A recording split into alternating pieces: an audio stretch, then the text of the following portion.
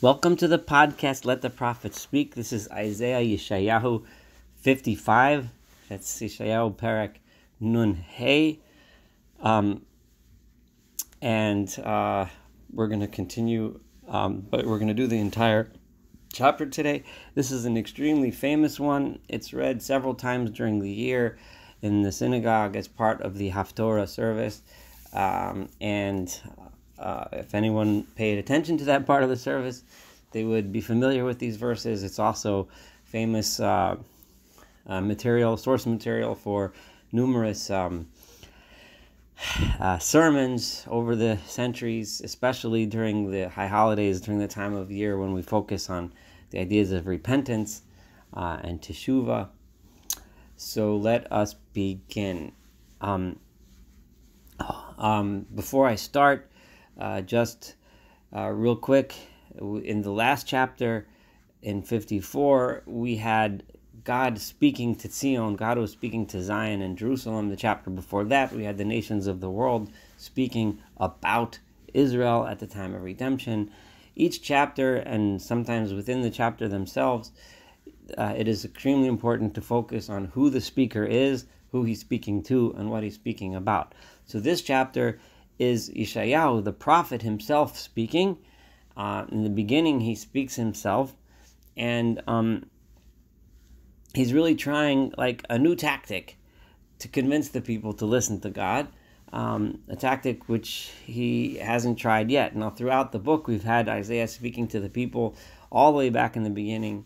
We had, especially if we go back to chapter 1, 2, and 3, it was more of a criticism. He was rebuking the people for their wrongdoings, and many occasions, such as in chapter 10, we had Yeshayahu trying to convince the people by telling them about the destruction that would rain upon them if they don't shape up, so to speak.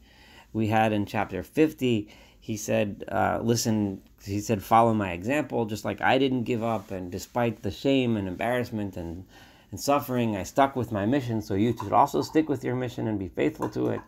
We had in chapter 51 where he said, look at your ancestors and listen to God, because just like they listened, and remember where you came from and your history and appreciate your history and so on. So now he's trying a new tactic, and in the middle he's going to quote God himself, as if God himself was speaking, which is something that's happened often. So again, we have Yeshayahu speaking, and he says as follows: Hoi, which is a sometimes translated as woe, and sometimes it just means like hoi, pay attention, which is probably the better translation, at least here. So listen up. Hoi, kol tzomei l'chu l'mayim. Whomever is thirsty, let him go to water.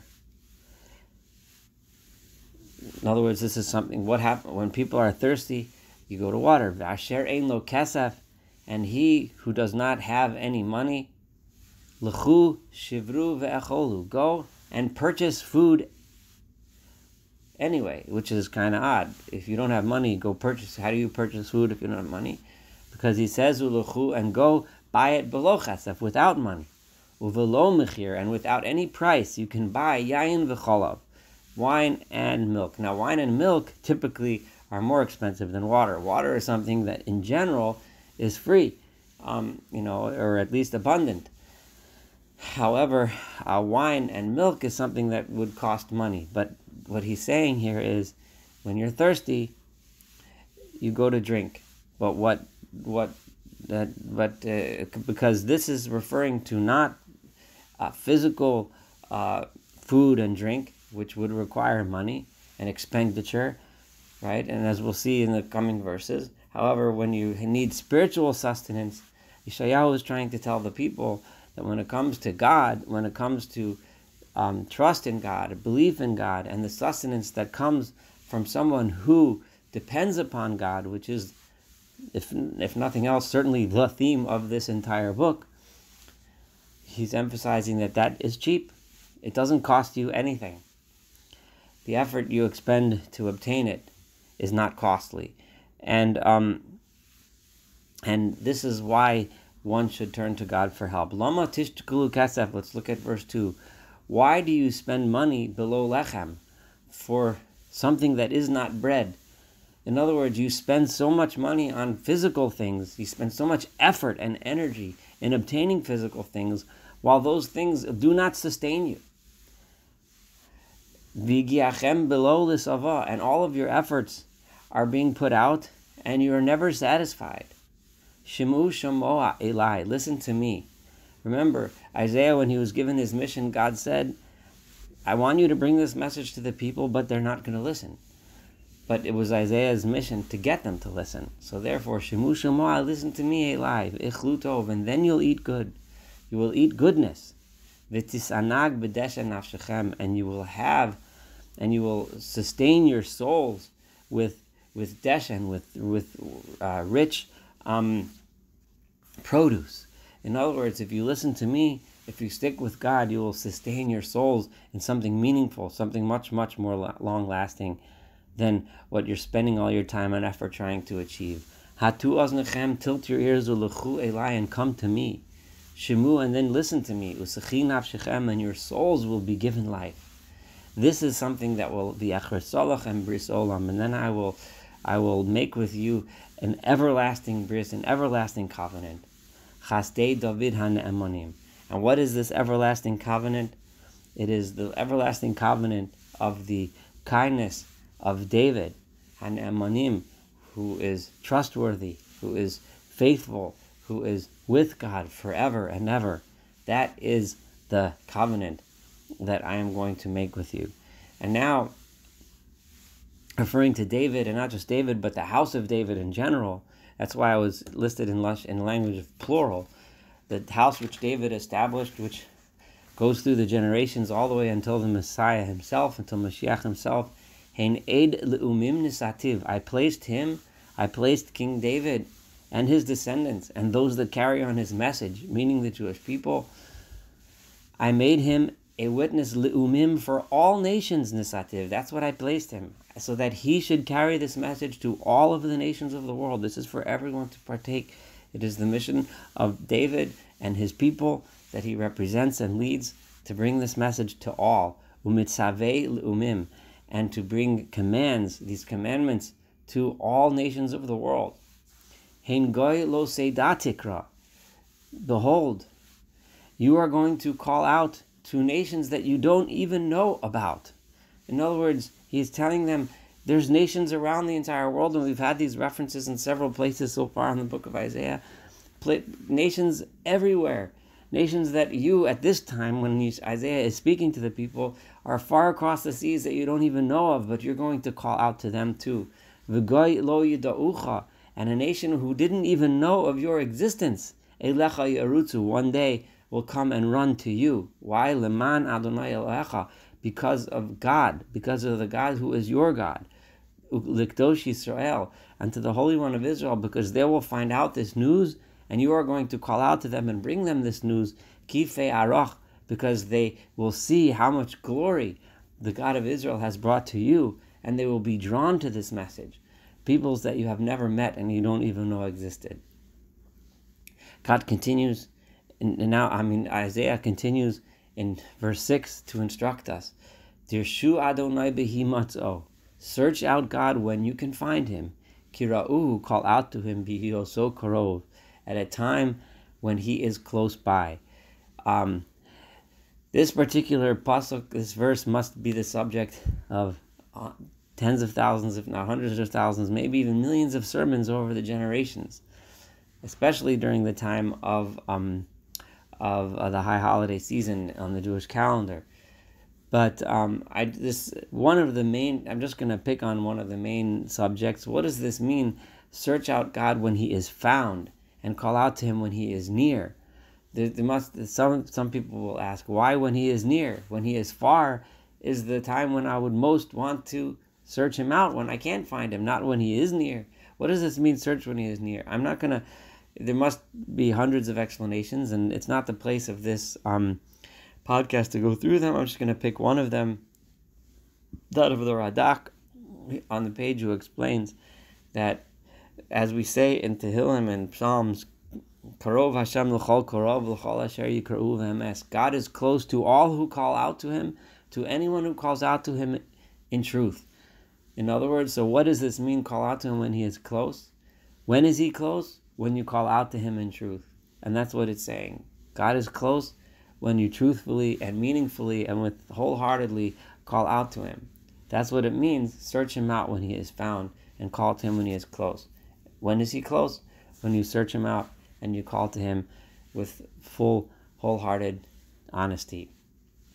And because it requires honesty, that leads into the next pasuk, which is the reason why I chose the Radak's explanation, because it leads into the next pasuk. When you what does it mean to call out to him in honesty and truth? It means that you Yazov Rashad, as follows. Yazov Rashad Darko in verse 7. Let the evil person or the bad person abandon his way, his evil way. The ish aven machshavosav, and a sinful person, let him abandon his sinful, evil plans. Rather, v'yashov el Adonai, let him return to God and repent, v'rachameo, and God will have mercy upon him. V'el Eloheinu, and let him return to our God. Why does it say Eloheinu, our God, over here? Because of the idea which we just saw in verse 5, that he is our God and he gives forgiveness. And what he wants is our entire heart. He wants Yazov Rashad Darko, that the evil person should abandon his evil ways. Ki yarbel isloach, because he is someone who is abundant in his forgiveness. And why would evil people around the world return to our God? Because our God is bringing this message to the world of forgiveness. Ki lo machshavosai machshavosechem. Why should you return to God? Because my thoughts, my ways are not like your ways. My plans are not like your plans. V'lo darchechem derachai, and my ways are not like your ways. Ne'um Adonai. This is what God says. Ki gavhu shamayim me'aretz, because the heavens are much, much higher than the land. Kein gavhu derachai midarchechem. So my ways are much, much higher and much different, on a different plane, a different type from your ways, and my plans and ideas are different from your plans and ideas. What does this mean here? This is another topic, a sermon topic, which there must be hundreds of approaches to understand this, but I'm just going to choose the idea of how the Radak explains this. Human beings can't fully forgive. If you approach another person after having done evil to him, it is extremely difficult, if not impossible. The person might say and try to forgive and might tell you he forgives you, but there's always going to be some bad feeling, bad taste. There's always going to be some grudge being born. So it's almost discouraging to go and ask forgiveness when because for human beings we're almost hardwired in our nature. Even in the animal nature within us doesn't allow us to truly forgive. It takes a lot of work to forgive. But God is saying, no, if you come back to me with honesty, with truth, and you really mean it, God says, my ways are not like your ways. I can forgive. I can do it. And I will. Therefore, come back to me. Remember, this is Isaiah's approach, trying to convince the people to come back to God and to listen to his message. And then God continues, why is it that I am different than you? Because I don't need anything from you. And he continues in verse 10 as follows, just like the rain and the snow comes down from the heavens, I give that to you. But it doesn't go back to the heavens. It doesn't give anything back to me.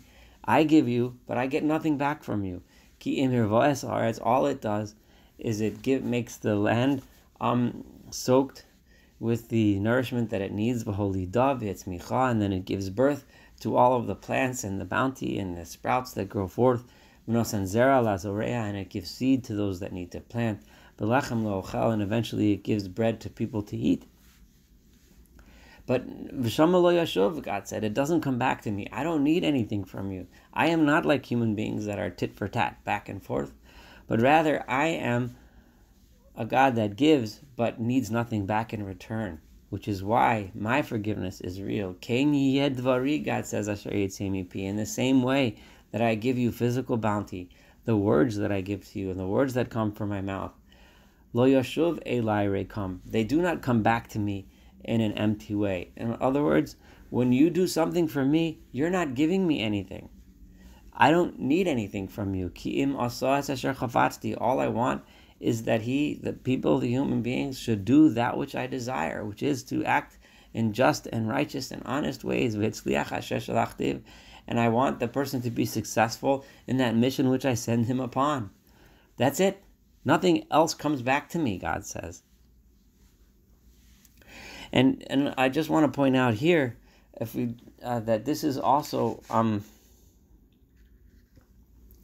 a contrast God is saying between the God of Yeshayahu, the God of Israel, and the notions that people had of gods in general in the time. If we look back at 56, verse 5,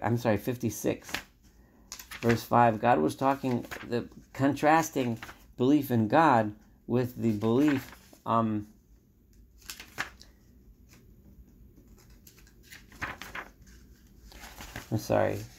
46, chapter 46, verse 5, with the belief in idols that was so common in those days. It was a belief in a tit-for-tat system. You gave the god sacrifices and you got back some kind of reward. God says, reading 46, verse 5, to whom can you compare me? You can't compare me to the other gods. I'm not just another one of the other gods that just happens to be more powerful, but I'm totally different. Those gods demand gold and silver and things to people to give them, and then they demand that you bow to them and so on. But then what happens in the end? In the end, they have nothing to give. You carry the idol. They become a burden for you. I am not like that, God says. That's not me. Right? And those gods, you can cry, they cannot answer. They do not save you. But rather, God says after that, Hashivu poshim alev. I want you to return to me, just like he says here. I want you to come back to me. I want you to give me your heart, give me your soul, because Zichru rishanos me'olam ki anochi el ve'inod. I am a God, there is nothing like me. Elohim v'efes kamoni. You can't compare me to anything else. I'm different, God says. I don't need anything from you. I don't want anything from you. I do everything I want. I created everything. And then God says, I am the one who can bring redemption to Israel. I am the one that can redeem the world. And then he continues over here again in verse 12, because if you do listen to me, and you do obey me and live out the life that I ask you to live, then b'simcha tzeitzeyu, you shall go out. All of your goings out, all of your travels will be with happiness. Uv'shalom tuvalon, and you will be brought home to your land in peace. Heharim v'hagvaos, the mountains and the heights, yiftzechu lifnechem rino, will dance in front of you and shout in front of you in song. And all of the trees of the field will clap their hands in celebration. Instead of a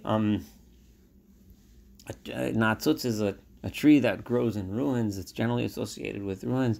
A cypress tree will grow nice and beautiful. And instead of a thorn bush, will grow a myrtle bush, which gives forth a beautiful smell and berries and so on. And it will stand as a testimony to God, the olam, for a sign forever, lo yikares, that will never be broken, that bris olam that he promised several verses ago will be forever, if only you return to God with your full heart. Thank you so much for listening to chapter 55. Looking forward to studying 56 together.